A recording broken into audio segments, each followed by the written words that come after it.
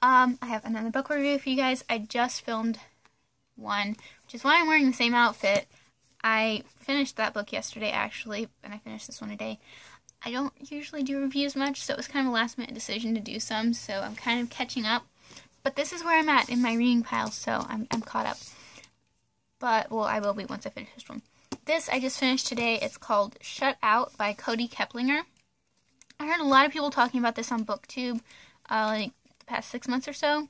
And I was like, okay, cool, sounds fine, you know, whatever. And then I heard it was a Lysistrata retelling. And then I had to have it. And I had it, and I finally read it because my school is actually doing Lysistrata next month, which I'm so excited to see. So I wanted to read it before then, because I've read Lysistrata before, but I wanted to read this before then. And I read it, and it was awesome. Not just because it was a Lysistrata retelling either. So, it's a Lysistrata retelling, it's great at that, it's amazing, it's awesome, love it for that. It also mentions the play in the book, which is cool. But the other thing I loved about it is, the girl who wrote it, I think she was 17 when she wrote it and like 19 when she got it published or something like that. And I like that this book it's a YA book. It's very true to that age group. It doesn't act like teenagers don't cuss and have sex and all of that. I mean, it's real teenagers. But when they go on the sex strike, you start finding out stuff. Like, some of them have never had sex. Some of them don't like sex. Or whatever. And it becomes not only a retelling and not only an accurate to real high schoolers kind of book, but also it becomes a really good commentary, I guess, on how especially girls are made to feel about sex in our society today, especially high schoolers. And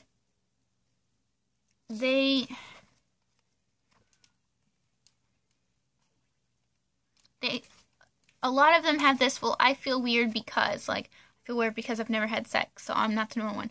And they finally start talking about all of this, and they realize that there is no normal, and that everybody's different, and they start talking about all of this, and it's great. This would be, even if you don't bring up the Lysistrata retelling, this would be a great book for a high schooler to read. To be like, okay, these people don't seem fake. They actually act like us, like other high schoolers. But also, like I was saying, it talks about important stuff, too. Like, I don't want to give spoilers. Well, the main girl, Lissa, her best friend is considered the school slut because she likes sex, and she's not afraid to say it, basically. And she doesn't have a boyfriend. And they realize that nobody calls the boys names when they do that stuff. And then why are they, giving her crap for it and all of this? And it's a really good book. I definitely recommend this in general, but also because it's a Lysistrata retelling. But this was great. I loved it. I would totally recommend reading this. Definitely go pick this up. And then pick it up again if you like Lysistrata.